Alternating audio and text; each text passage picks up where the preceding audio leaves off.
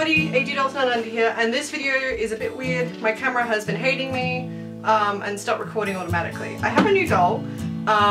She was a spare of the moment purchase, supposed to be a Christmas gift to myself, and then Australia Post was incompetent, so I decided to say, no, screw it, I'm not waiting till Christmas, I'm opening her now. So, she comes in a 62 box. But I did not get 62. I also bought a heap of clothes. So we have this little romper. Oh my god, these shorts! There you go. Oh my god, these overalls are the cutest. Another romper.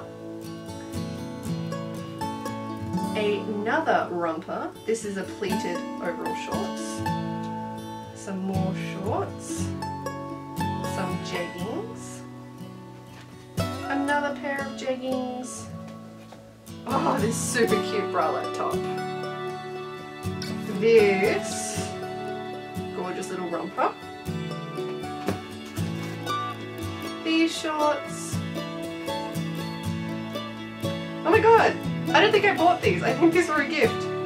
Oh, they're so cute. The little floral, feather shorts.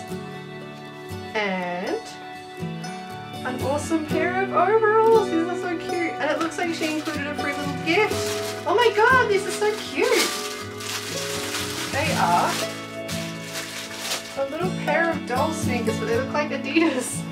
Oh my god, these are so cute. Thank you so much. I bought this from an Australian collector, and she has been delightful to work with, especially considering the couple. So, ready to see who I got? Oh, look, she's caught. Hairnet caught on her neck holder. I got, oh my god, I got a beautiful Jess mold with a Zazu wig and Caroline's eyes, and she's in this gorgeous turtleneck dress. Oh my goodness. I didn't think I was going to like this wig. I planned to re-wig her with a red wig, but oh my goodness, this is gorgeous. It's so thick, and it's more of a blonde than I thought it was. I thought it was more of a mousy brown, but this is gorgeous. Oh my god, she's so cute. What do you guys think? So her name is Piper. I had this decided for a while, and she is going to be basically the Sophie Claire of my family. Oh, she's so cute. I'm so glad I have her.